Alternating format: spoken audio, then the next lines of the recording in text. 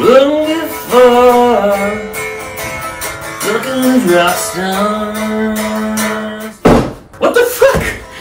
Stevie P, it's me, Levi. Look, I just came to tell you you're the world's best goddamn fucking guitar player. I mean, there are other guitar players.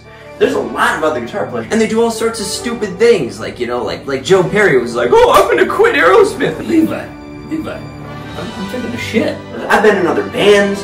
I've been in bands, you know, like all sorts of bands and stuff. There was a guitar player that ran off with my girlfriend. There was the guitar player that ran off with my friend Chris's girlfriend when we were in high school, and had this whole ongoing beef with Gary Nasco. Gary Nasco was a huge homo. But you, by far, are my absolute favorite. I was truly blessed to have a guitar player like you, goddammit. You never let me down. I mean, in every music video, you're epic. You're rocking so hard, you're losing your sunglasses. You're like the fucking, you know, whoever the guitar player of Rush, he wasn't the famous guy, it was Geddy Lee that was the famous one. But the point is, you're like the Geddy Lee of the guitar, or whatever. Or Neil Peart. And God, why doesn't anybody ever remember the guitar player from Rush? Levi, I'm taking a shit. That's the whole point. Even when you take a shit, you're epic. Look at you. You're on the shitter.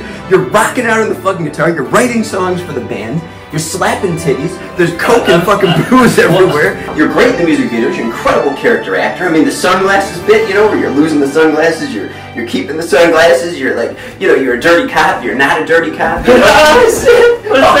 What's up, Jim? Hey! Can't you see I'm trying to give Stevie a fucking... What's up? What are you doing? Making a video, right? I just needed to shit.